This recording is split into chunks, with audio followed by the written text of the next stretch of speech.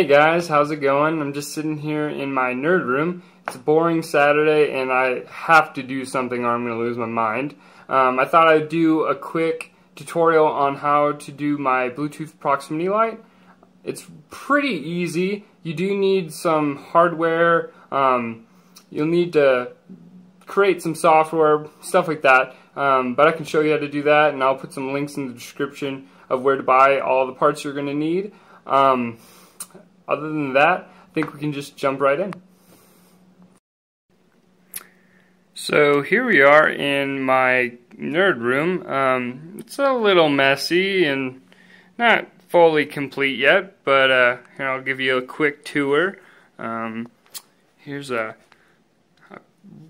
great piece of art that I really like. Kind of expresses exactly what creativity looks like. Here is my setup, my 3 monitors. You cannot work on a computer for 10 plus hours without 3 monitors. It's just impossible. So if you do a lot of computer work, I suggest getting lots and lots of monitors. Here's my rig. It's a little bit older, but I will be updating it in the next probably 6 months here. I'm getting ready for the CV1 Oculus release. Speaking of Oculus, this is the Dev Kit 2 I got sitting here. Lots of fun with that. And without further ado, here is kind of the test bench here. As you can see, it's a pretty simple setup, nothing fancy, just a Raspberry Pi, a USB speaker and microphone. It's just an Ethernet for internet right now. Of course, the SD card and the GPIO pins on the Pi. I bought this on Amazon. It's a much safer way to handle high voltage electronics with the Raspberry Pi. You don't have to do any wiring, and you don't have to worry about burning your house down or killing yourself. So I suggest getting that. I'll have a link in the description for that as well. Okay, we're here on the desktop now.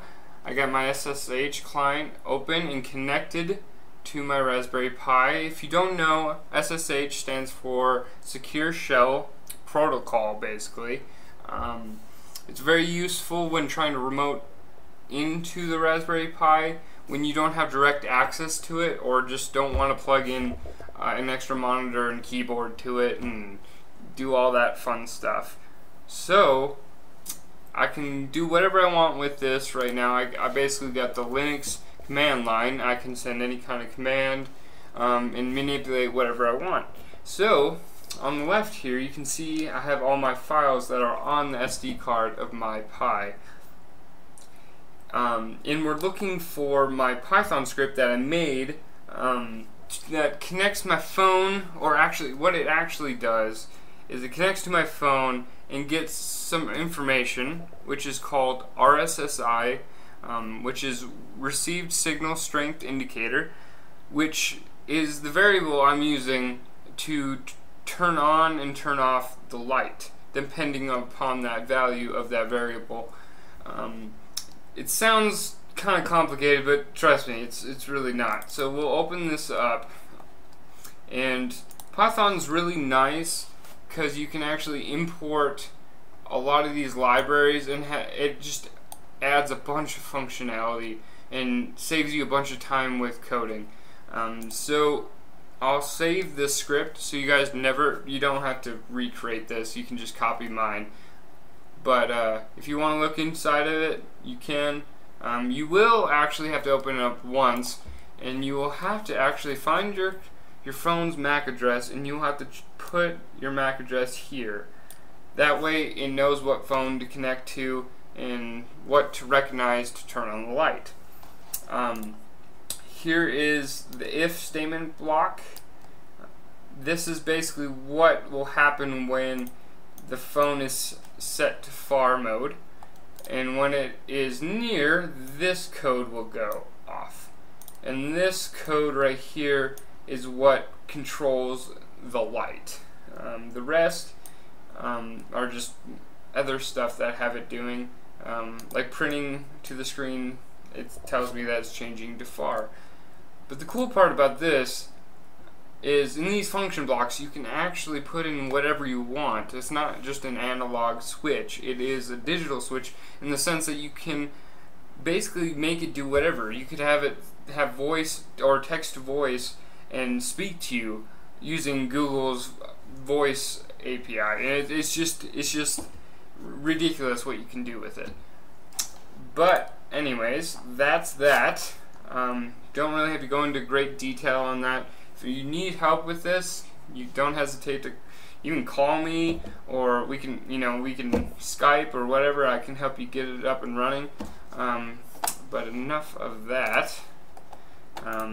So if we want to run the Python script, so what you need to do is go sudo python and then the name of your Python script.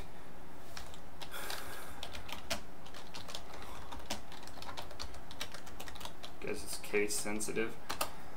And then the password. Hopefully I can get it in the first try this time. There we go.